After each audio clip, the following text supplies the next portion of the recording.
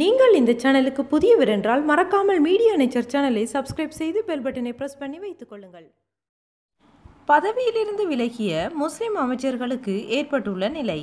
ஜனாதிபதி மைத்திரியின் அறிவிப்பு.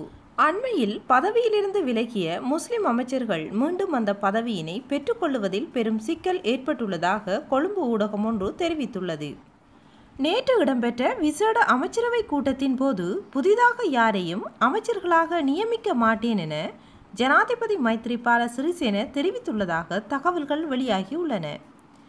இந்நிலையிலேயே அண்மையில் பதவியிலிருந்து விலகிய முஸ்லிம் அமைச்சர்கள் மீண்டும் அந்த பதவியினை பெற்றுக்கொள்வதில் பெரும் சிக்கல் ஏற்பட்டுள்ளதாக அந்த செய்தியில் குறிப்பிடப்பட்டுள்ளது.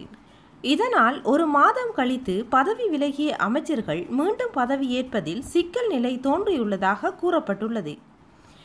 இதேவேளை கடந்த ஏப்ரல் மாதம் 21ஆம் திகதி கொழும்பு உள்ளிட்ட பல இடங்களில் தற்கொலை குண்டு தாக்குதல் நடத்தப்பட்டது. இதில் 260க்கும் மேற்பட்டவர்கள் கொல்லப்பட்டனர். இந்நிலையில் கிழக்கு மாகாண ஆளுநர் கிஸ்புல்லா, மேல் மாகாண ஆளுநர் அசத் சாலி மற்றும் அமைச்சர் ரிசாட் பதீனுக்கு எதிராக கடும் குற்றச்சாட்டுகள் முன்வைக்கப்பட்டுள்ளதுடன் அவர்களை பதவி நீக்குமாறு கோரிக்கை விடுக்கப்பட்டு வந்தது. இந்த வாரம் அனைத்து முஸ்லிம் அமைச்சர்களும் தமது பதவியை ராஜினாமா செய்திருந்தமை குறிப்பிடத்தக்கது.